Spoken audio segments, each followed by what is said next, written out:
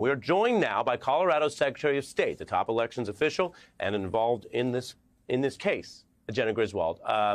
Thank you for coming on the beat tonight. Of course. Thanks for having me on, Ari. Your reaction to the Supreme Court taking this Colorado case tonight? I think it's a good thing for the United States Supreme Court to look at this case. Ultimately, the American people deserve to know whether someone who engages in insurrection can then serve in the highest position that we have in the United States.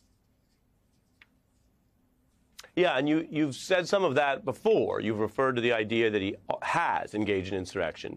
And yet there's so many important due process questions here, no matter what one thinks about that particular candidate. And so just confirming up top, Donald Trump hasn't been convicted of insurrection by a jury, right?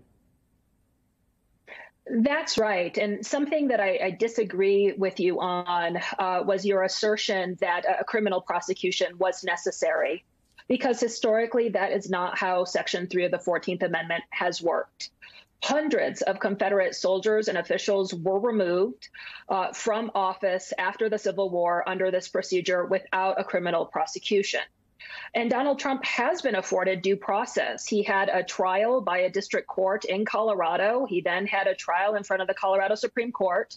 And Ari, I think it's noteworthy that Trump did not show up. You would think that if your candidacy was being challenged in such a way that you would at least show up to defend yourself, but he decided not to. Of course, he had his lawyers there arguing on his behalf. But Donald Trump has been afforded due process, and there does not need to be a criminal prosecution for enforcement or disqualification under Section 3 of the 14th Amendment. So let's explore several of those points. The Civil War, of course, was the original impetus for this. Folks who actually engaged in armed battle, war, and what many viewed as rebellion is quite different from what he did that day, whatever one thinks of it. You acknowledge he wasn't convicted. He also hasn't been charged. We can put up on the screen, there is a federal insurrection statute. When you go into court, that's one of the first things the judges ask about, as you know, this decision, and the dissents reference it. And Donald Trump, even by Jack Smith, wasn't charged with that. So is this really a fair and good way forward if he hasn't even been charged, let alone convicted, of the very federal statute that is related to the insurrection that you say he committed? The United States Constitution does not say that someone is disqualified from further office if they are convicted for insurrection. It says very clearly, engage in insurrection or rebellion. So that is the clear language of the United States Constitution. There have only been two courts in the United States to look at the question of whether he engaged in insurrection. And those two courts determined that he did. Ultimately, this is going to be one of the questions before the United States Supreme Court. I think we should be careful, though. I'm gonna jump in and let you respond. I think we should be quite careful about that because, again, what everyone thinks of Donald Trump and the public evidence, he has not been charged with insurrection. He has not been convicted of insurrection in any criminal sense. So if judges in a different process announce their views, that's fine what their views are. But I don't think we should say here on TV or to the public that he's been convicted of insurrection. He hasn't. Those are their views about what they think happened. I did want to read for you from the dissents as well in the case and get your response to this. And we're going to give you time here. But as you know, some of these justices who dissented made the very arguments that are going to ricochet probably in the Supreme Court. Reading from some of the key points, they state that the ballot law was not enacted in Colorado to decide if a candidate engaged in insurrection, that the hearing that disqualified Trump was actually this low sort of 51% evidence standard, which is not the way to adjudicate something of this magnitude. As for due process, one of the judges argued that it was really makeshift proceedings that didn't have discovery, subpoenas, witnesses, or a fair trial, and thus it was really masquerading as a run-of-the-mill state election code claim. What do you say to those concerns from those judges, that this is too important? And I think, if I can guess, you and I and many of our viewers agree this is important. But it's precisely because it's too important to adjudicate in a real criminal trial what happened with January 6th, to just have some judges kind of make it up over a couple weeks in a proceeding that doesn't have basic rules of evidence? Well, I have to strongly push back on you. I think the judges in Colorado are serious judges that follow the law, procedures, and rules of evidence. So I do believe that they gave Donald Trump a fair trial, and it's on him if he decided not to show up. And I'll push back one other time and say, again, historically, a conviction was not needed. Whether the United States Supreme Court decides to go in a different way. I'll let you finish, but for Civil War combatants. Well, this procedure of disqualification was not only used during post-construction, right after the Civil War. It's been used various other times. But you're right. It's not a provision that is normally used because we usually do not have folks try to engage in insurrection and run for office. But to answer your initial question, do I agree with the dissent? No, I do not.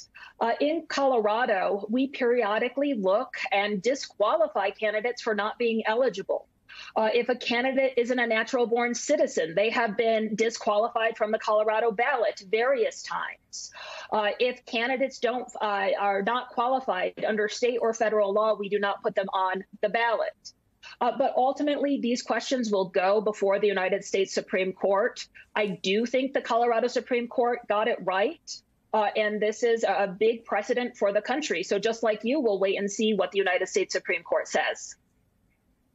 Absolutely. And I think it's great to kind of talk it out and learn what your perspective is on that. You're certainly very knowledgeable.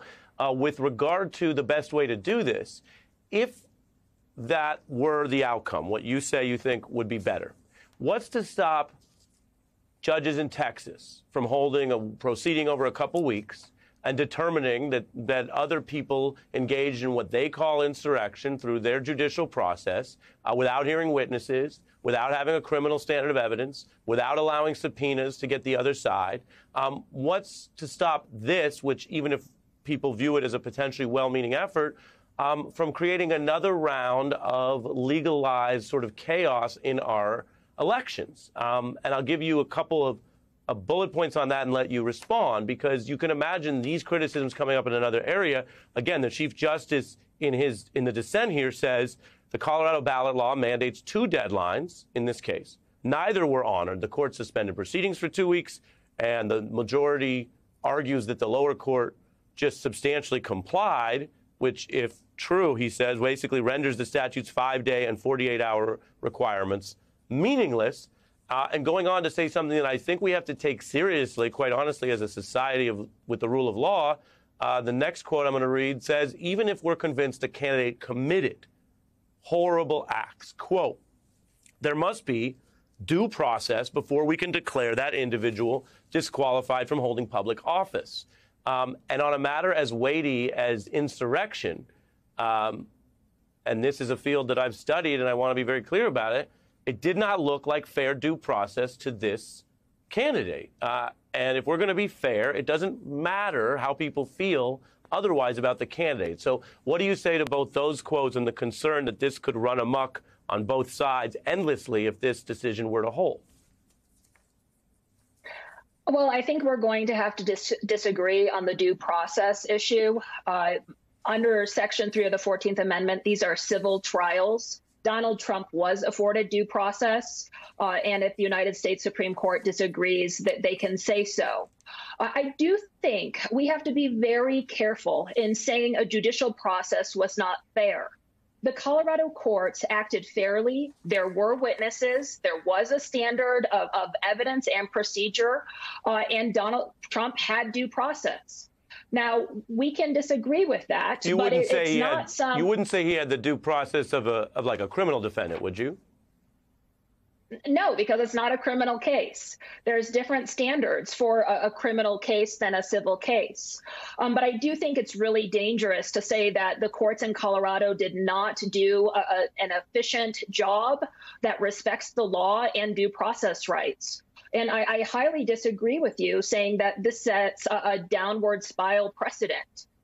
If a candidate or someone wanting to run for office again engages in insurrection, we need a court to adjudicate those questions and do it looking at evidence, looking at witness, having a standard of procedure, just like what happened in Colorado.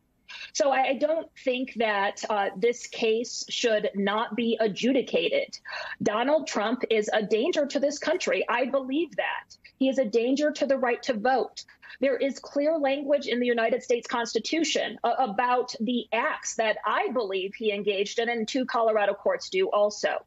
Now, there can be disagreement, but if there is disagreement, we follow a judicial process. That is exactly what's happening here. And ultimately, my job is to follow the law, uphold the Constitution, and listen to the highest court and what they say. And I, of course, as Colorado Secretary of State, will follow whatever the United States Supreme Court issues in this case.